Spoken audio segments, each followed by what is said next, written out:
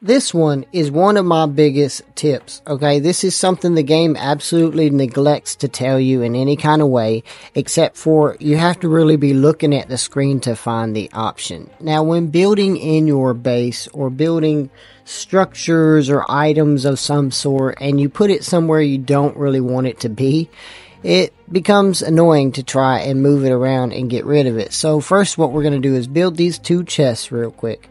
I'm going to put items in one just to give you an example and show you what happens. And the other one's going to be blank.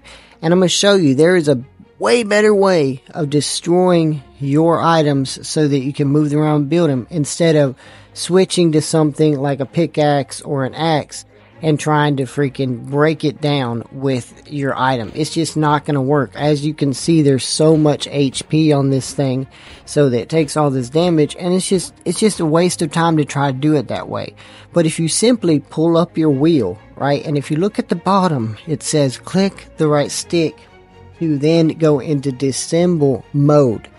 It took me forever to notice this, but it's so much faster this way. If you click it, you'll notice that it still brings it up, but it turns everything you can mess with orange. And once you click that, it will then break it down, and then it also shows you in the boxes to the right what materials you will get back for doing this.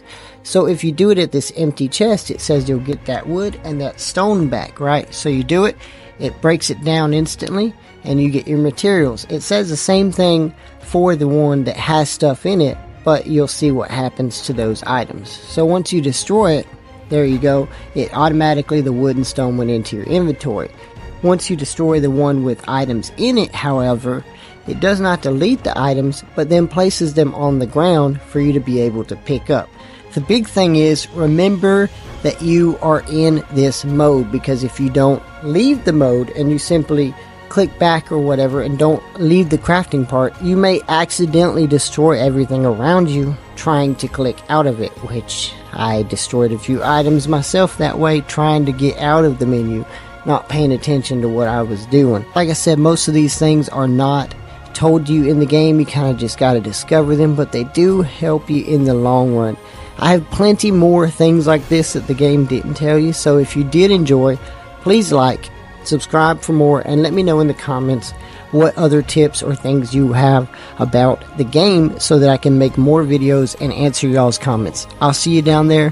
Hope you have a blessed day, and I'll catch you boys and girls in the next video. Peace out.